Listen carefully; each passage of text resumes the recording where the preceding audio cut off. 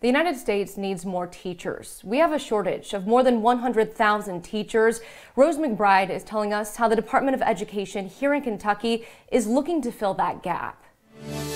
After 27 years in the Army, Neil Gibbs retired as a first sergeant at Fort Knox. As a first sergeant, you are responsible for everyone's well-being, welfare. So, I had maybe 500 soldiers. That experience prepared him for his next challenge, teaching middle school in Hardin County.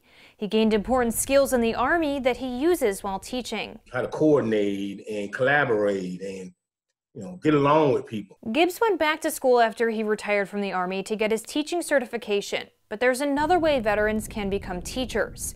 The Kentucky Department of Education provides a path for veterans to get their teaching licenses called the Kentucky Veterans to Education Program. It's been around for decades, but within the last year, KDE is working to attract more people to become teachers. And it's a good fit. It's been a good fit over the years. The recent push is to try to reduce the teacher shortage in Kentucky. About 7.3% of all teachers left the profession between the academic years of 2010 and 2018, according to a study by the state's Legislative Research Commission.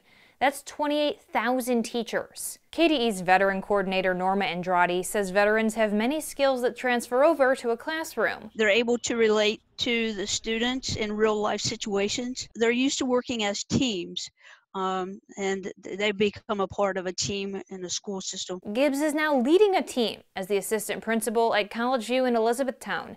He's not only using his 10 years of teaching experience, but his decades in the military to relate to his students. The experience that I had, that's one of the key things that really helps me build a relationship with the students. For WHS 11, I'm Rose McBride.